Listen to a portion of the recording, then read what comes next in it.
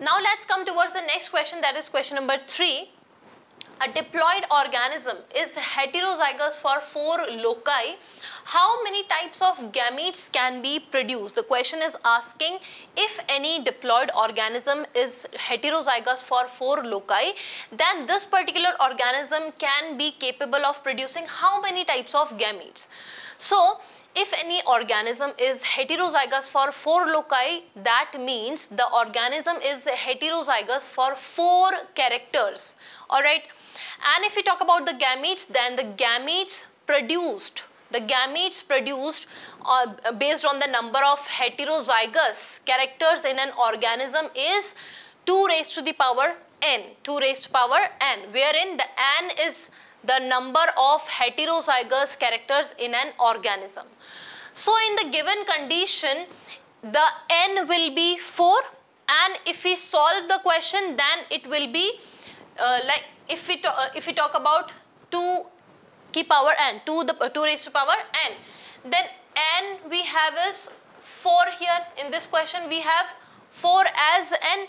So if we want to solve this, then it will be solved like this, and the total number of gametes we will find is 16. Alright, so total number of gametes will be 16.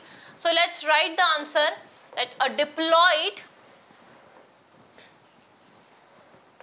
this is the formula for obtaining different gametes from a organism. So a diploid organism is heterozygous for 4 loci. That means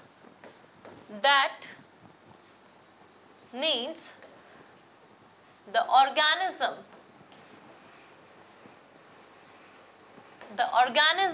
is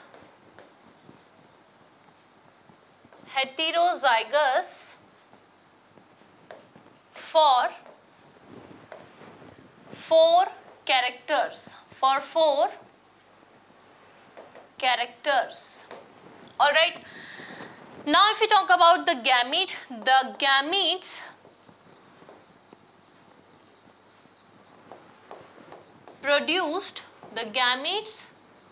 produced based on the number of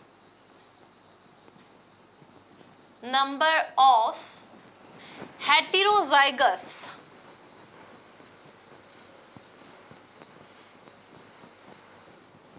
characters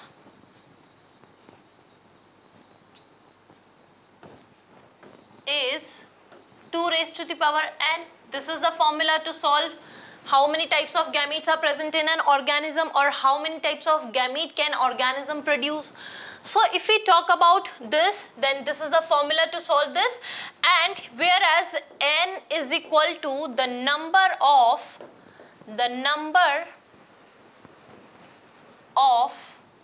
heterozygous characters. So according to this question, we have 4 loci, or an organism, a diploid organism have 4 loci. So that means a diploid organism have 4 heterozygous characters. So we are having n as the number of heterozygous characters, so automatically this 2n will have, as we know that n is heterozygous character, so according to this question we have n is equal to 4, and if we try to solve this we will get 16. So 16 is the answer. 16 gametes are going to be formed by this particular organism, which is diploid, and have 4 different loci for heterozygous characters. So now this is the complete solution of question number 3. You can solve the type of gametes produced by an organism by this formula, that is 2 raised to the power n.